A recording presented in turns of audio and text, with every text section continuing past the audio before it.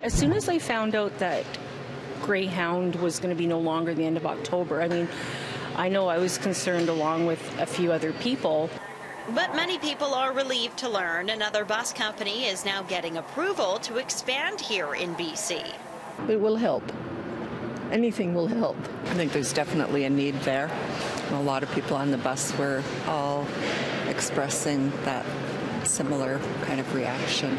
The Alberta company eBus has been given the thumbs up from the Passenger Transportation Board to operate from Vancouver to Kamloops, Kamloops to Kelowna, and Kelowna to Vancouver.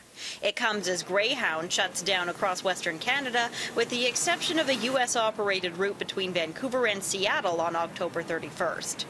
The company will also include stops in Abbotsford, Chilliwack, Hope, and Merritt. It's also looking to add stops from Kelowna to Vernon.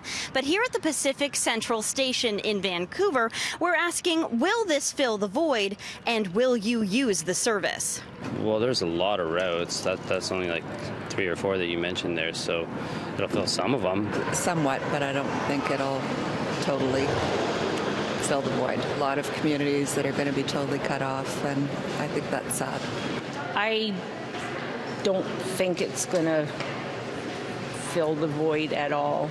Is that a service you think you would personally look into? Yes, I would. We're basically now in the process of trying to finalize locations and do kind of the final adjustments to schedules and pricing and all those kinds of things. So the window is getting smaller and smaller every day. The company says it hopes to have answers to those questions within the next 5 days.